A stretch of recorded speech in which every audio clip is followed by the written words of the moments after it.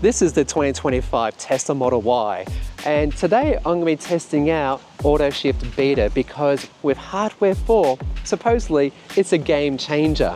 And the thing that I've always found annoying in Teslas, like the new Model 3, and now this, is that slide up and down the screen because the gear shift has gone, the stick is gone, and I need to get over it. But is it as good as they say it is?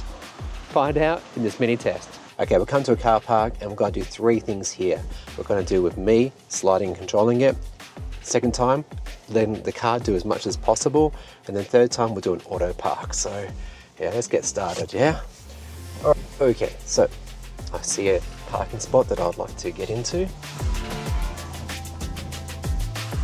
Indicate.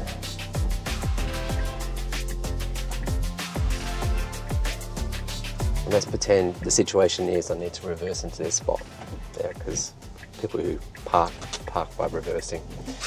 Okay, so doing the reverse. Terrible approach. That's a bit embarrassing, but I'll correct my mistake. Heaps of space to do this.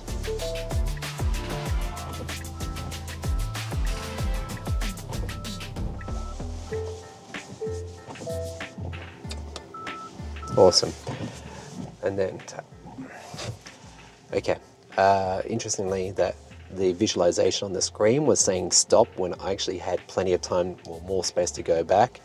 So yeah, I mean, look, most cars with sensors wouldn't have had an issue with that, whereas this actually thinks you should stop, and that's because of Tesla Vision. All right, second demo. The car's now going to do automatic prompting, okay? So automatic selection of dry select rather. And straight away I press the brake and it says, you want to go forwards? So it's like, yes I do. And away I go. Okay, now we're going to use the Auto-Shift Beta. I know the limitation of this system already, and with Auto-Shift Beta, it needs definition of cars either side to know that, oh, you actually want to do like a 3-point parking situation. And that's if you're lucky. And I guarantee you, let me get into this area here where there's lots of cars either side. Let me indicate. And I'm going to put the brake on. And nothing. The slider doesn't suggest to go backwards to reverse. No, I need to actually now take my hand off the wheel and slide the thing back. And now I can start parking this car. But why bother? Yeah, okay, all right, I'll play. Let's do it. So I'm going to park. I've got to tell you, I'm so paranoid. Again, still didn't come up with the option. I still got to choose it myself.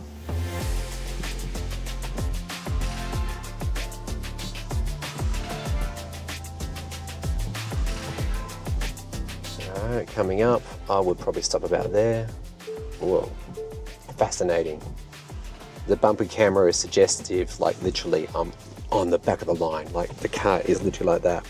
But weirdly, the Tesla Vision thinks that it's okay still. No, it's not. It's so not okay. Okay, I have finished reversing.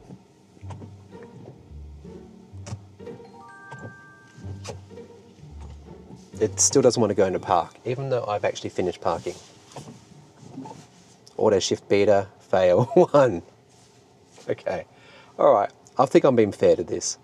It's not mature yet. It is not there. I can see there's promise. It's got potential, but it's not there yet. So let's now do Tesla Vision parking. Now this is way improved on what it used to be. I criticized in the past it being like pretty terrible.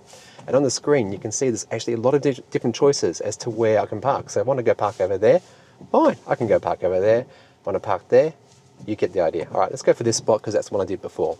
So what I'll do now is I've selected it. I've got my foot off the brake, foot off this accelerator, hands off the steering wheel. It's indicating itself, and now it's going to do everything. And this is so much faster than it used to be, and it's pretty confident. And if there was a car there right now, no, okay, take that back. A lot of unnecessary movements. I've done this several times already, and actually we'll go in and out 2, 3 or 4 times sometimes to get it really centered. And it's it's come to a stop too soon. I think my nose is definitely out. But that's fine. I'll put my foot in the brake. It's suggesting to go forward with the Auto-Shift beta. I'll just slide it back and I'll park it where I would actually like it. And I now have to press tap. Awesome. Auto-Shift beta, like I've just demonstrated, in some situations will not work. But others like this, where you've got a lot of cars around, the car's going to understand you actually want to be doing a 3-point turn, say. So let's demonstrate that. I'm in a park situation, I put my foot in the brake and straight away it says, hey, you want to go forwards? I'm like, yes I do, thank you very much. So let's go forwards and let's find somewhere to park.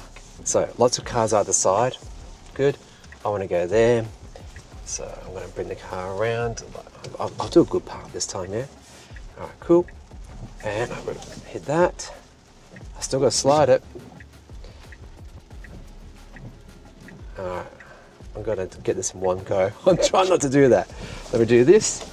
You turn the wheel the other way and the car's like, ah, you're doing a 3-point turn, are you? See? See how magical that is? Oh my gosh, it's actually working. Still a bit anxious about Tesla vision and no ultrasonic sensors. I'm happy with that. I will stop there. Awesome. But now go into park because I am done parking. It doesn't want to do that. Of course it doesn't. So now you got to tap. Now I do know there are some gurus out there who are very quick to be able to slide the hand on and off and do this action. Yeah, you can also press up here and do different actions up here too. So that's awesome, but can't you just have a stick? Maybe, can't we have both? Not the screen, stuff the screen. I want this Auto-Shift beta with a stick, not the dumb screen. Just saying, because that it's just no good. Just no good. Alright, I hope this has been helpful, and yes, I can understand what the hype is about. But you know what? The screen implementation of shifting your car to go forwards or reverse is just that. It's kind of a gimmick. I don't see what is wrong with having either a stick select like Tesla historically has had, or even a dial down here, but there's no space down here, so let's just go back to that.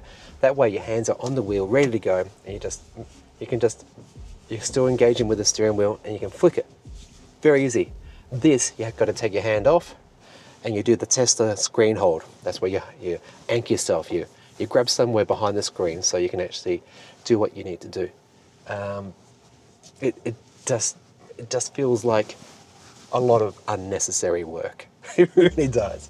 Okay, with that, hope you have enjoyed this video. If you have, please do subscribe. Super thanks is more than welcome. If you want to see early access, check out Ko-fi for behind the scenes. And if you like, YouTube thinks that you would like to see one of these videos now that's on your screen. So maybe check that out. The algorithm is never wrong. Never wrong. Yes, it is. Anyway, again, thanks so much for watching. Really appreciate it, and I'll see you soon.